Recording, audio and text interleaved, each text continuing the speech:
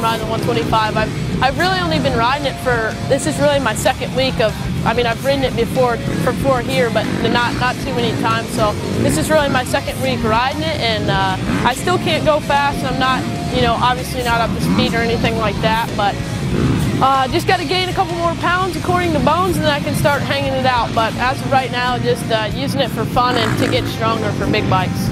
Yeah, I mean, it's the same stuff. I mean, actually, there's a couple changes with Oak Hill and Alabama switching around, and really I've only raced Alabama once, so there's a couple different changes, and Mammoth I've only been to once too that I plan on going to this year again. So just looking forward to just getting better, and then plus you have the insane Supercross season and all that stuff. It's just freaking wicked ridiculous.